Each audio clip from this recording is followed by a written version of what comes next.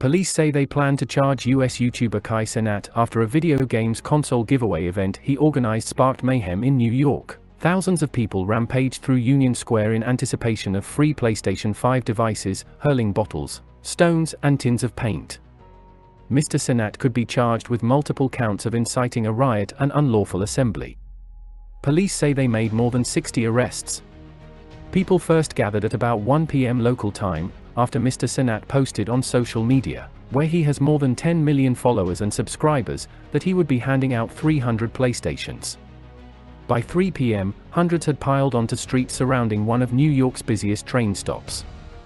They climbed cars and the train station entrance's roof and threw bottles at responding police officers. New York Police Department declared a Level 4 mobilization, meaning roughly 1,000 officers were deployed to the scene. During a live stream inside a vehicle near Union Square as the disorder was unfolding, Mr. Cenat said, "They're throwing tear gas out there. We're not going to do nothing until it's safe. Everybody for themselves, because it's a war out there, man." Mr. Cenat was taken into police custody at around 5 p.m. The crowd was finally dispersed about an hour later.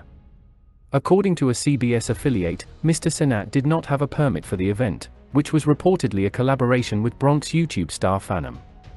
NYPD Chief of Department Jeffrey Madry said, "We have encountered things like this before, but never to this level of dangerousness, where young people would not listen to our commands."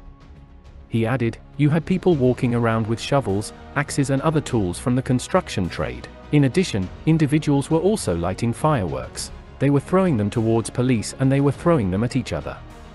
Mr. Cenat made headlines in March after he broke the record for attracting the most Twitch subscribers by reaching 300,000. Twitch is a live streaming platform where people typically play video games while chatting to viewers. In the build-up to breaking the record, Mr. Cenat launched a round-the-clock drive to boost his subscribers, chatting, gaming and interviewing guests, as well as sleeping, all on camera, for 30 days.